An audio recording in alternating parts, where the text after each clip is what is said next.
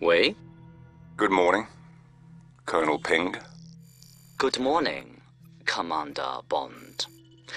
To what do I owe the pleasure of this phone call? I'd like to know why a top Chinese agent was trying to contact a courier in Istanbul. Perhaps it's the same reason a British agent was following him. Are you suggesting an alliance? You'll find me at the aquarium in Bangkok tomorrow night. Come alone. It's the only way I can guarantee your safety. Funny. I was just going to issue the same warning to you.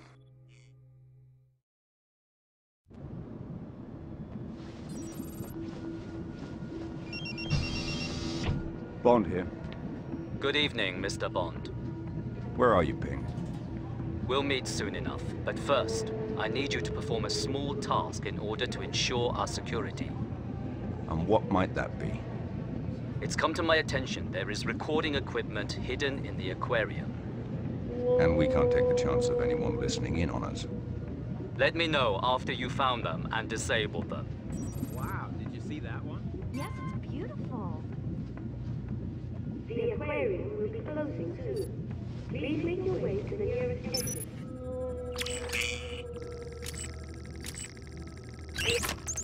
Closing. Your way. Look, quick, look at that one.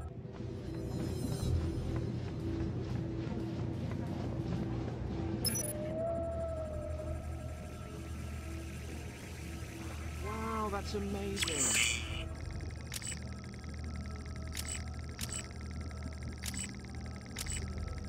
Aquarium soon. To the nearest.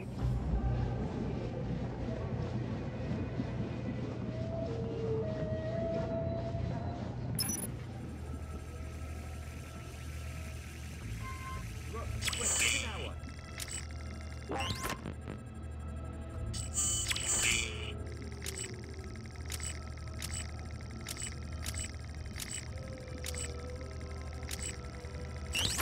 Moving.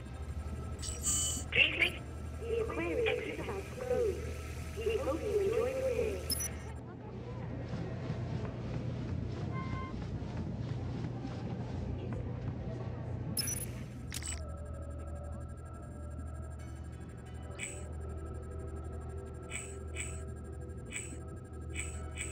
Aquarium will be soon. Closing. Please make to the nearest your way exit. The aquarium will be closing soon. Please make your way to the nearest exit. It's done. We're clear. Good.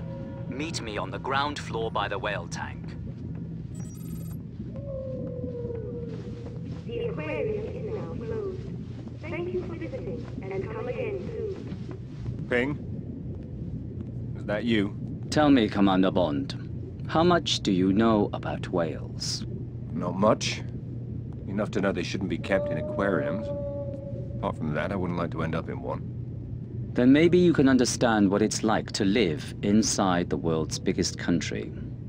There are 1.3 billion people living in China today, Mr. Bond. 1.3 billion Chinese who need to be fed and housed and clothed every day, every week, year in, year out. I am aware of the numbers. But perhaps not the implications. Go on.